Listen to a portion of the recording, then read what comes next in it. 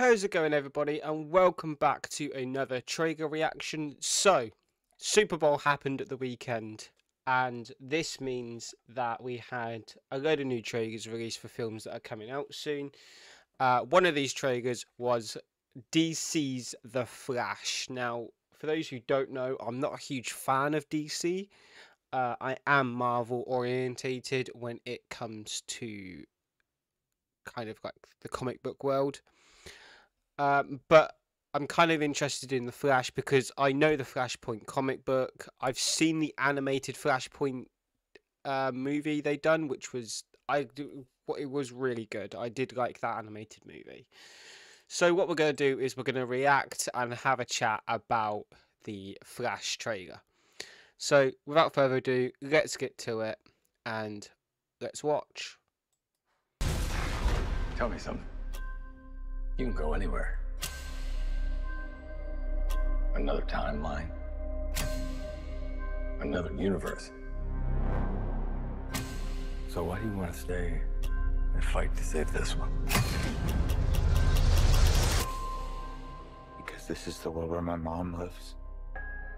I'm not gonna lose her again.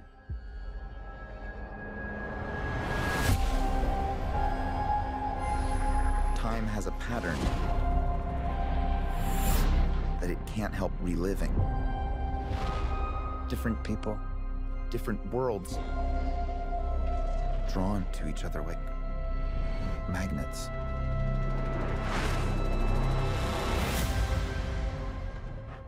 It's my face. You stole my face. If you were to go into the past, you have no idea what the consequences can be. Bruce, I could fix things. You could also destroy everything. This can't be happening. I completely broke the universe. Zod, we've been waiting for you. I created a world with no metahumans. And now there's no one to defend us. Want some help?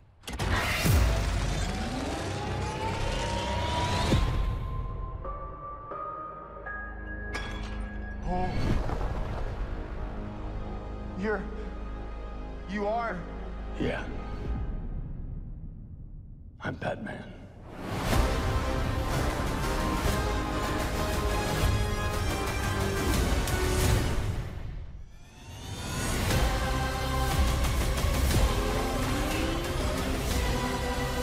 If I can't undo what I did,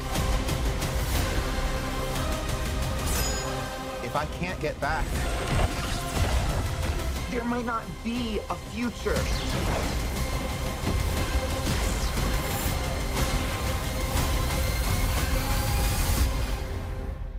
What's the play? Batman, what do we do? We try not to die.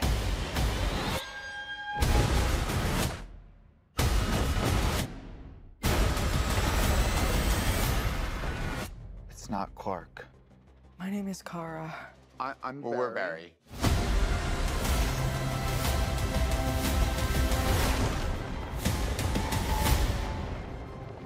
Barry, what are you doing? Our kids are gonna want to see this.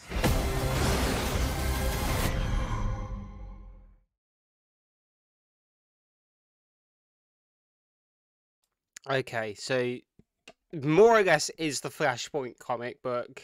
Obviously, I don't know if we're going to see Wonder Woman and Aquaman in it, but by the looks of it, Zod is going to be the main antagonist in this new alternate future that Barry has ended up creating. We've got Kara replacing Clark. As we all know, if you didn't know, in the Flashpoint comic books, Clark was kidnapped when he fell to Earth and was imprisoned. Away from any sun and solar energy, so then he didn't have like his powers to be able to break out, because that's how Superman gets his powers, is from the sun. So I quite like that little twist with having Kara instead of Clark. Two different Batmen. We've got Michael Keaton coming back as the 80s Batman.